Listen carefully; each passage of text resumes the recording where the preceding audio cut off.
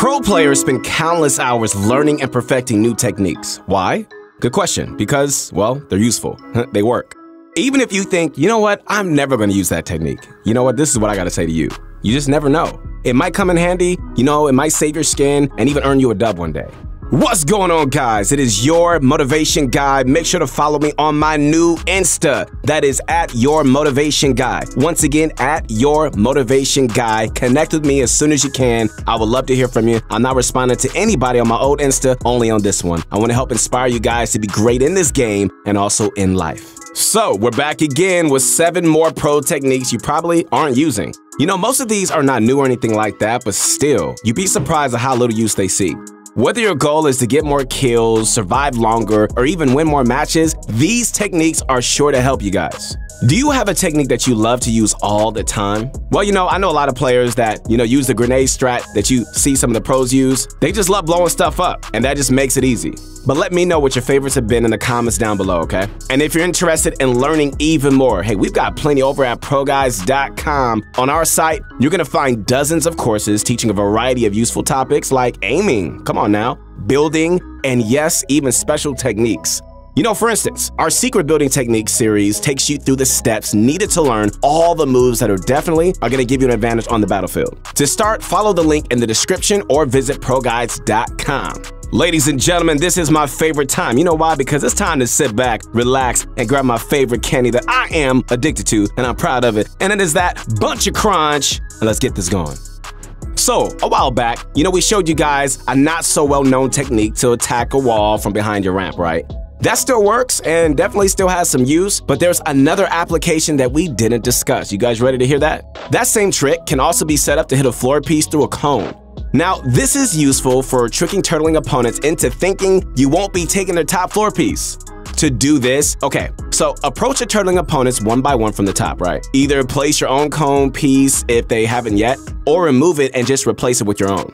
Once you own that pyramid, edit it to reveal one of the corners, either the right or the left. Swing your pickaxe at the very edge of their floor piece, then quickly reset the cone. From here, and I mean right here, the enemy is gonna think that you can't hit their floor. But if you swing on that harvesting circle, you can actually attack it through the cone. So do that, all right? And pull out your floor to replace it. Then edit through both to reveal your opponent for the kill.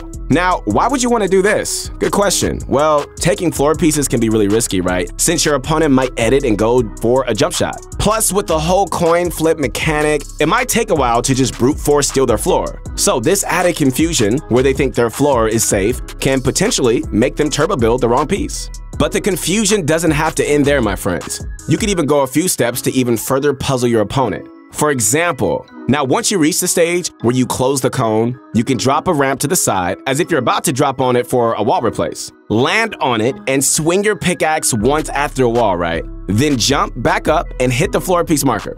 Place your own floor and edit through for the elim. When this is done quickly, it barely takes any extra time, and you know what? It just really confuses your opponent as to what piece you're hitting. Unless they know the technique as well, there's no way your opponent is turbo building a floor piece. And all this can be done within a few seconds, so there isn't too much wasted time.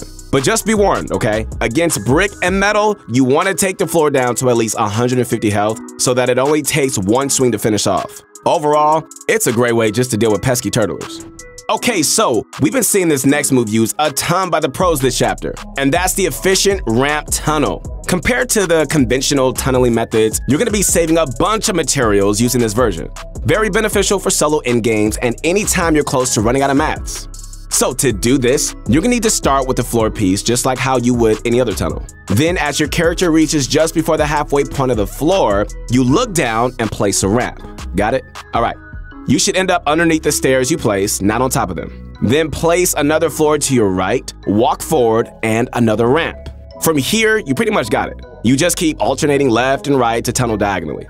This tunnel provides pretty decent coverage. The ramp can block shots from behind you and partially from above you.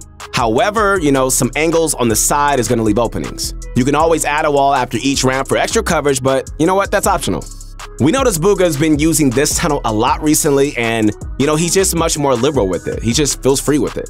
If he feels like he needs additional walls or protection, he can add them, but the method at its core is the same. Okay guys, so just a couple of tips. Make sure you're not turbo building at any point during this, okay? If you hold turbo build, you'll place the ramps too early and it'll completely mess up your cover. So, my friends, place each floor and ramp with individual clicks for the best results. Also, you gotta understand that this tunnel leaves you much more exposed than the standard method, okay? Since you're only using 2 mats instead of the 4 or 5 that traditional tunnels take, there are slight gaps if your opponents have the right angle. So really, only use this if you're running low on mats or if you're just desperate to conserve. Alright guys, so this next move is a wall edit style known as the Kanata Classic. Named after the up-and-coming young phenom Kanata for making it popular. It's relatively simple.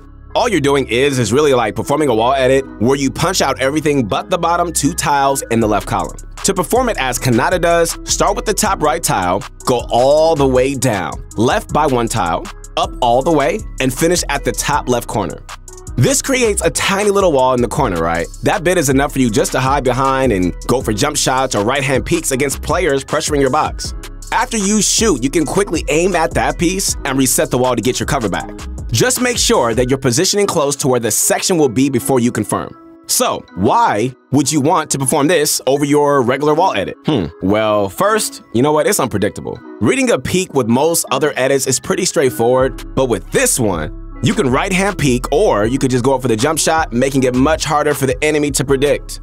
You know, another reason is to deny your opponent's pickaxe swing. The best time to go for an edit play is when the enemy is outside your box, is swinging their pickaxe. The only problem is if you make the edit while they're mid-swing, they might still hit your wall and replace it. Then you're left in a pretty uncomfortable, sticky situation.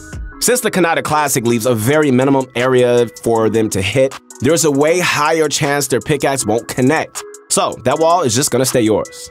It takes some time to practice, guys, to get used to this, all right? Practice makes perfect. It really does. But once you get it down, man, it's a fantastic way to go for aggressive peaks. All right, so the next technique is a classic that you definitely need to start using, like immediately, if you aren't already. It's the rocket launcher shotgun combo, which lets you get free damage in on pretty much any box-up player. It's effortless too, to be honest. All you gotta do is fire an RPG at a player behind some builds, pull out your shotgun, line up your crosshair, and fire right as the rocket hits. With the right timing, they can build fast enough to block that shotgun hit. Of course, you do have to have some sort of idea of like where your opponent is. If they're behind a fully built metal structure, this trick is not gonna work. Not only will the metal survive the rocket, but you know what? It's gonna be hard to spot your target as well.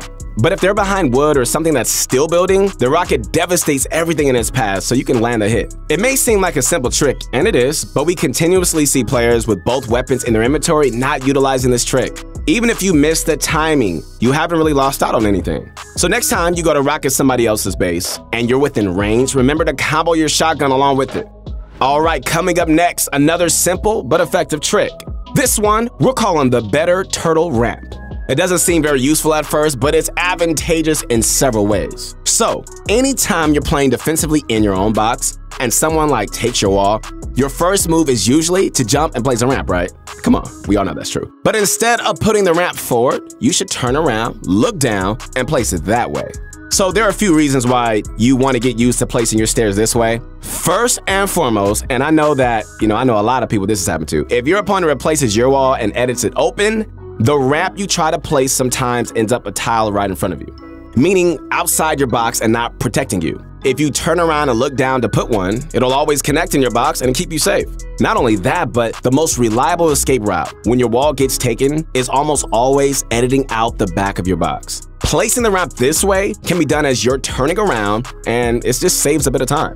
A third reason is to block above you as well. If your cone and floor pieces get taken, a forward ramp isn't going to do anything unless you're toward the front of your box. So turning around and placing it this way protects you from any attack from above. There are plenty of more reasons too, but the main ones are just that it's safer. Generally, it just covers more angles, and it's just more intuitive for you when you're expanding out.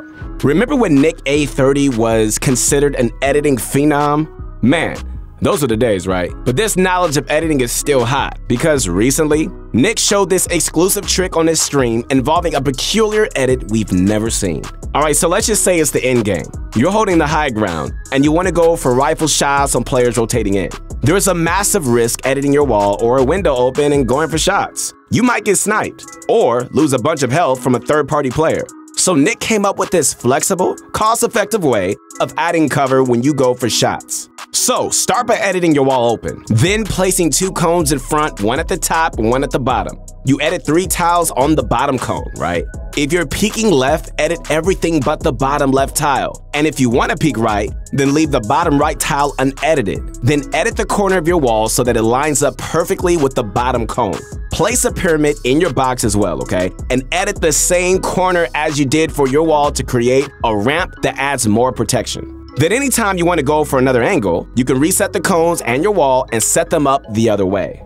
You know, it takes valuable time placing cones and editing them, so try to set this up in advance. Figure out what direction players are likely to rotate in from and put the cones down before the storm starts closing in. You don't want to be setting this up when there's shooting to be had, because by the time you finish, you might lose your opening. So always try to place the cones before engaging.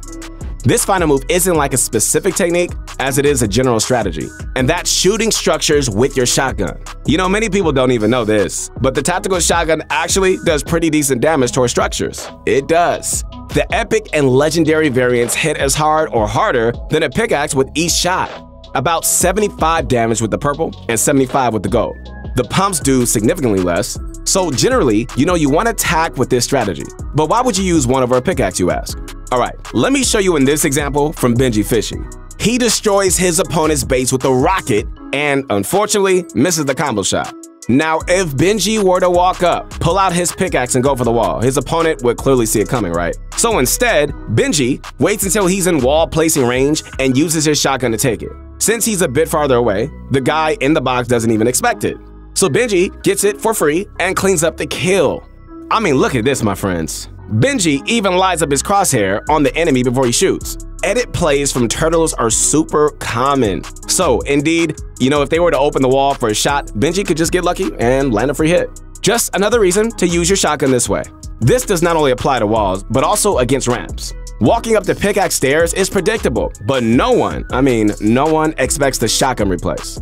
Now, we're not saying that you should only use your shotgun against structures. A pickaxe attacks much faster and does more damage overall. Plus, it doesn't take up ammo you'll eventually have to reload. But anytime a wall or a ramp is low and you're within replacing range, using your attack shotgun might catch your opponent off guard. Alright, so to summarize, my friends, the 7 techniques we showed you are the floor take fake out, the efficient ramp tunnel, the Kanata classic wall edit, RPG shotgun comboing, the better turtle ramp, Nick A's 30s protected peek, and using tac shotguns against structures. You know, although some of these are more difficult than others, they all require one word, I'm sure this is your favorite word, and that is practice. You have to ingrain these patterns in your mind if you want to perform these in a real match. So definitely spend some time in creative, you know, going over them and just getting to a point where you're just pulling them off like with ease. Well, hope you enjoyed this video. Once again, this is your motivation guide. That's right, your friend, the one and only Keith Allen. Again, make sure to connect with me on my new Instagram at Your Motivation Guide. And posting up vids to help inspire you to not only be great in this game, but also in life. Hope you enjoyed this video. If you did, drop a like, sub to the channel, and remember to use code ProGuides in the item shop to support the team. Once again, we'll see you next time.